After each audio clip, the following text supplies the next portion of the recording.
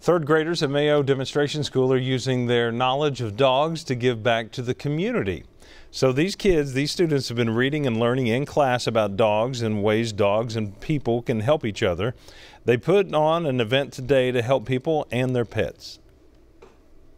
And we like to do service learning projects at Mayo, and so we decided what better way to give back than to do a dog wash and a dog walk. So the students collected money, dog toys, beds, and treats for their services, and the donations will then be given to a shelter that the students will choose.